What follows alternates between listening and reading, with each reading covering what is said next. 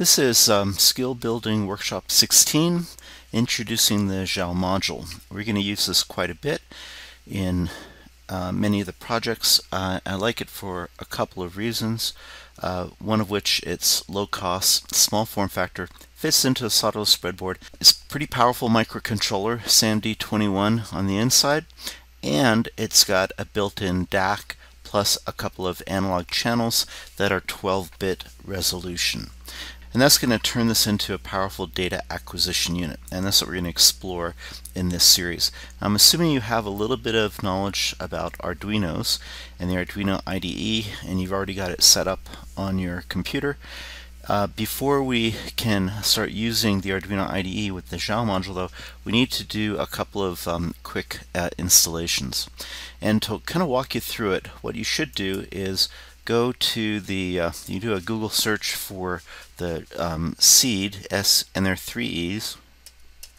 That's the company that makes this particular one. We go for the Xiao module, and if you browse along, you'll see pretty quickly there's the wiki page.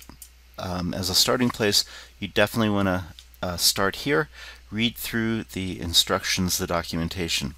And in particular, you can scroll down. Here's the details about what's available. We've got a lot of flash memory. That's going to be really good. That'll give us large array sizes.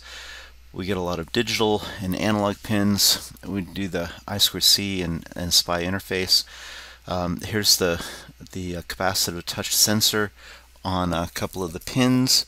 And then in particular, we got a 3.3 and a 5 volt, so it plugs into USB and gives us the opportunity for 5 volt or 3.3. Here is the pinout kind of top view. This is pin 0 really. This is going to be the DAC output, and so pin 0, really important for us, DAC output.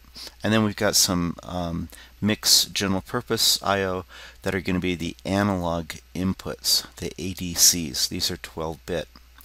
These are the ones we're going to use the most. Now you'll notice that of all the pins, there's only one ground. Makes it a little awkward. We're going to do our best to improve the signal quality, but there are going to be some fundamental limits because there's only one ground. We got 5 coming out here and 3.3 over here. 3.3 is the bus that's being used for the core logic as well as the IOs. For the ADC, it's the reference. For the DAC, it's the reference. And so that's going to set some fundamental limits to the accuracy on this module.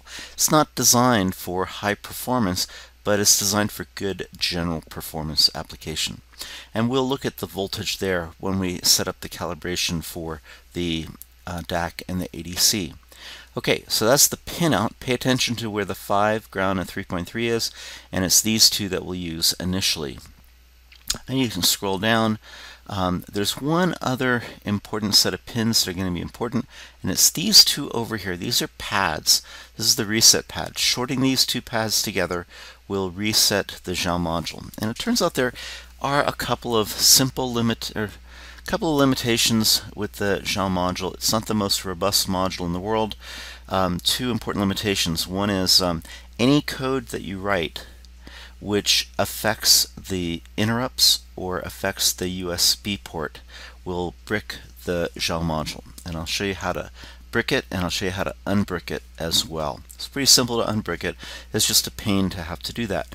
And so you want to pay attention to what limitations to watch out for.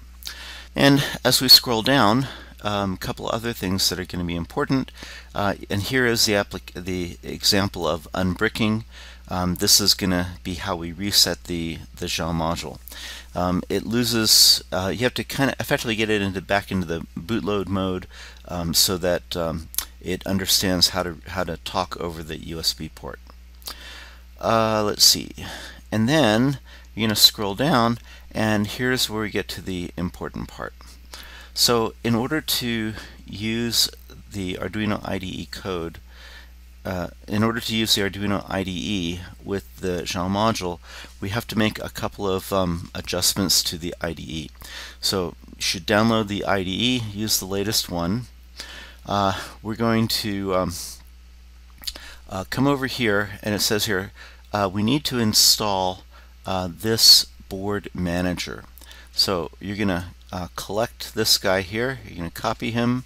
You're going to add him to the clipboard. And then when you open up your Arduino IDE, so here's a blank sketch. We go to File, we go to Preferences, and a couple things to make note of. I'm using a really large font just so it's big on my screen. You can see it. You'll want to use a more convenient font. Maybe 16 is a good one depending on your screen size. Everything looks fine. I particularly like to see the compilation and upload verbose version. We're going to display the line numbers. Everything else looks fine. And then I also like to save when verifying or uploading, so I'm going to check that box. Now, in order to use the Arduino IDE with the Xiao module, we need to add an additional board manager. And the way we do that is open up the screen. The print is really tiny. I've already done it here. I'm going to just delete it. And now, what we copied from the wiki page, we are literally going to paste right here. So it's Control V. We paste it in. That is the new board manager. We say OK, and that's all we have to do in the preferences. We say OK, and then lastly, when we go to we have to install another board manager. We come over here to Tools. We select Boards and go to Board Manager. And here in Board Manager, you're going to search for the drivers for the SEEED Xiao module. So you just type in SEEED with 3 E's, and it brings up all of the built-in board managers.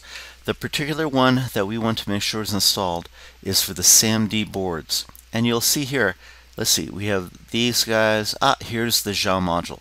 So it's included in this driver. Now I've already installed it, but you'll have a button here to install. Be sure to click that. Okay, and with that, we are ready to run. Always a good policy just to check, make sure everything is working. You plug in the Xiao module, and then under Tools, we're going to select the SEEED SAMD. These are all the drivers, and here's the Xiao module. Yep, I've got that selected, and we're going to grab the port, and the only one available here is port 7. Now there is an issue with the USB communication is not as robust. It's not as robust as I would like it to be. And I have found that oftentimes if you go through a number of USB hubs, sometimes the interface hangs up. And so to get the most robust interface, I'd recommend plugging it directly into your computer if you can. I'll show you some of the indications of communication problems and what we can do about it. It's really simple to fix the problem, but you don't want to have to do it too often. Okay, we are ready to go. Always a good policy, start with a blank sketch and upload the blank sketch. So upload the blank sketch. We see compiling, and effectively when you upload a blank sketch, what you're doing is erasing the previous code, and you're starting from scratch. Uploading, lights are flashing, uploading, and we're done. That's it. So we've got communication going with the Xiao module. That's really great. That's the first step. And in the next skill building video, we're going to look at accessing the DAC over here and the ADC over here.